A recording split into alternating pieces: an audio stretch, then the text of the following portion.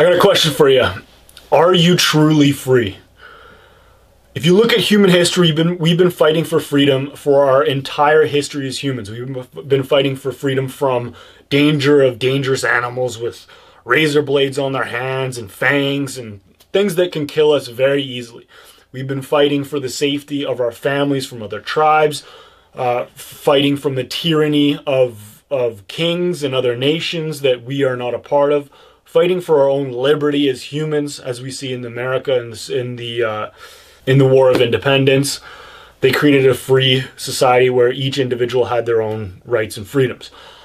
Now we think we have this freedom. We've basically got freedom from. We've got freedom from a lot of dangers. We got freedom from certain uncertainties. That's a myth, but we've got freedom from a lot. Freedom from having to do the dangerous things that once required safety. So we've got this freedom from, but I don't think we actually have freedom, and I think it's something that we need to think about as men, because men need freedom like nothing else.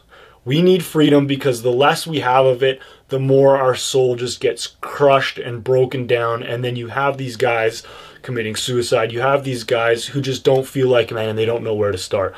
So we start with freedom. You got to have freedom physically. If you are not able physically to do dangerous things, to go on adventures, to go hunting, hiking, fishing, to take care of yourself, to take care of your family with your own two hands, you're not free. You have to train your body. That is the baseline existence of freedom. Then we got to look at financial freedom. We can't have we can use debt because money's cheap right now, but we can't have the cloud of debt, credit card debt, and various sources of debt that we have now that just crushes us. It's like a weight over our shoulders that we can't break free from, and we usually have control over this. We buy things we don't need to impress people we don't care about. We buy things that on a whim. We buy things because of marketing we don't even realize that we're being marketed to. We need financial freedom. That comes from two sources. You got to make more money, and you got to spend less money on stupid shit. For guys, making money is important. We don't talk about it enough, but money gives you so much freedom. Money gives you the freedom to not be under the thumb of the government. The government, if you have true wealth, the government can take half away. They can take whatever away, but you're still going to be self-sustaining. You can move wherever you want in the world. You can go wherever you want in the world if you have true financial freedom. That's very important.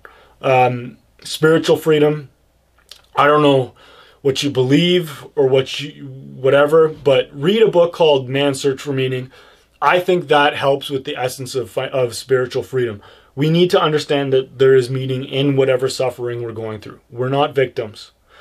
Everything is perspective. No matter what you're going through, no matter what the pain is you're facing right now, no matter what suffering you're facing right now, even if it's a monotony of your life, even if it's why am I here? What am I here to do? It feels like this existence isn't for a genuine purpose. Read Man's Search for Meaning, because everything is perspective. And to end this quick video, you are here to do awesome things. I'm here to do awesome things. We're not here for mediocrity. So a lot of people think they get stuck in this trap of being who they've been up to this point. You could change that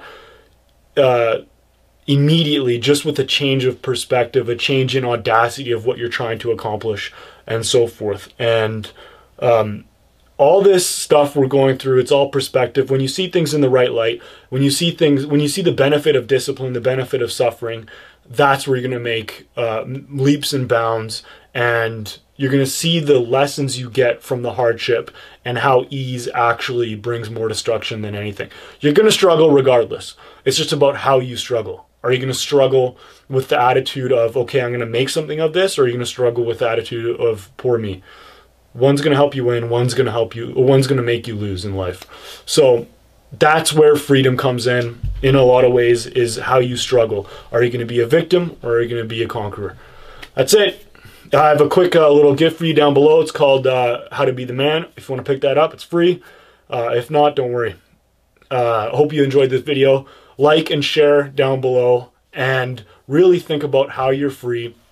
What thoughts are keeping you from being free, because normally our own captivity is within our own mind. All right, man, get after it. Take care.